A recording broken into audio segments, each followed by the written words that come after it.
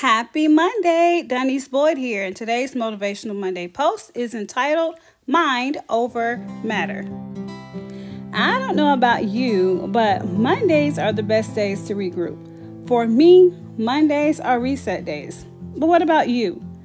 If not, it would be a great idea to think about regrouping or resetting your goals on a weekly basis. If you purposely choose to assess your actions from the previous week, you, my friend, are holding yourself accountable for what you have done. And if you make decisions based on what you could do better for the following week, you are setting yourself up for success in the following days. It's been proven that a person who can hold themselves accountable for their own actions, or the lack thereof, are usually some of the most successful people. The key is to accept matters, facts, or things that happen as just that, something that is or was, and gain or keep control of your mind.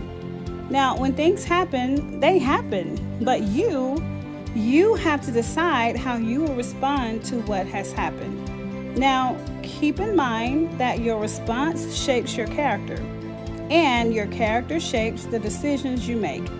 And guess what?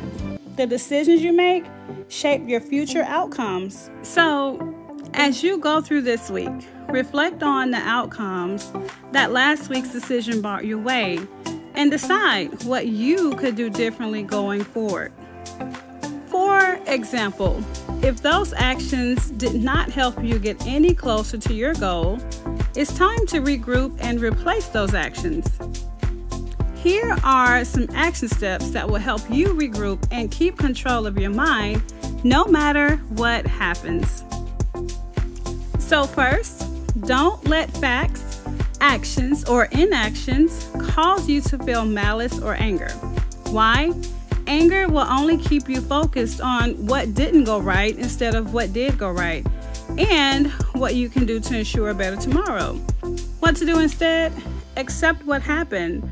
Do not add your negative opinions or emotions to it, and replace the negative thoughts with positive ones. Second, don't quit when the going gets tough. Why? Quitting when it's tough teaches you how to be a good quitter. And when you master the art of quitting, you, my friend, will become accustomed to quitting when things get rough. And guess what? You'll never reach your true success. So, what to do instead? Keep going when it gets tough, and prove to yourself that you can make the best of your situation, and only quit when you're at your best.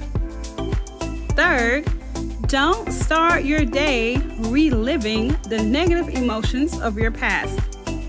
Why? Reliving the negative emotions of your past ensures that you will be focused on and expecting more negative outcomes to come your way, and you will attract more negativity into your life. So what do you do instead?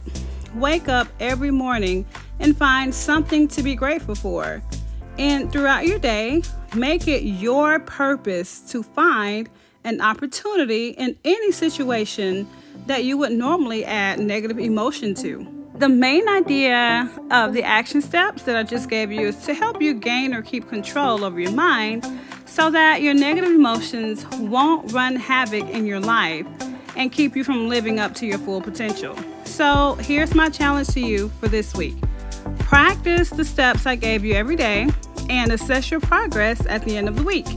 If you are not happy with your results, try it again for 30 days and find an accountability partner who will hold your feet to the fire and make sure that you follow through.